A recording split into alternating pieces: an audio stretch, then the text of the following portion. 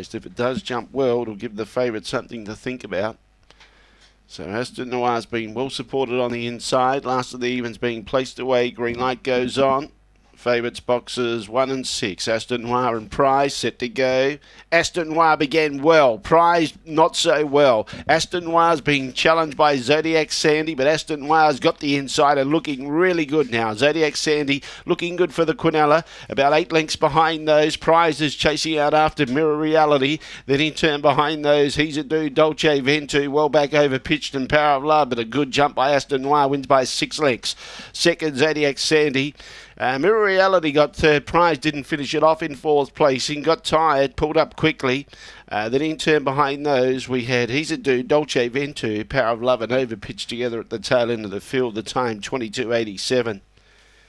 22.87. Aston Noir, another one for the late male followers. 178, the judges' numbers. 4th will be 6. 1786.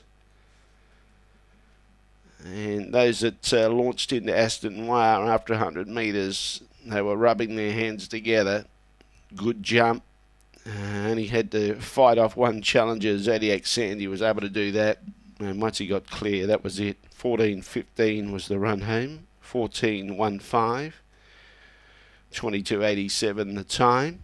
178 and 6. 1786.